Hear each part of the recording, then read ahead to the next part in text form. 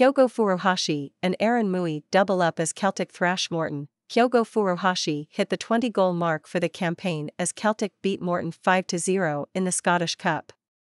The Japanese striker matched his total for last season thanks to a first-half double in the fourth-round tie at Celtic Park. Aaron Mooy also hit a brace and David Turnbull scored his second spectacular goal of the week, but the game was not without controversy. The opener came courtesy of an extraordinarily harsh VAR decision against the former Celtic defender F. Ambrose.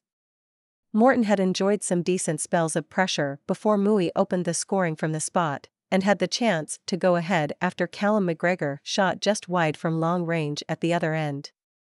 Continue reading.